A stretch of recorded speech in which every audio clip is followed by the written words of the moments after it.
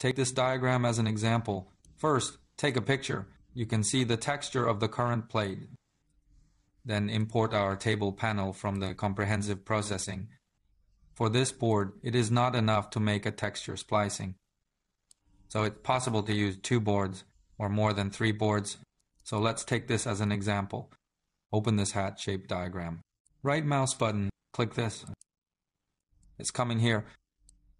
When we can move, we can see that this changes with this pattern. Then we go through the fine-tuning here. You can see this pattern to make a docking. The same is true here. When it's upside down, this can be put together. So we can, for example, make a rotating one, right? This pattern can be docked arbitrarily. After this board is aligned, we calculate the hook. After the check mark is completed, then we're going to change the board and take a new picture and drag this figure in. And then move the board through this to match the texture. A pattern of the hole is right.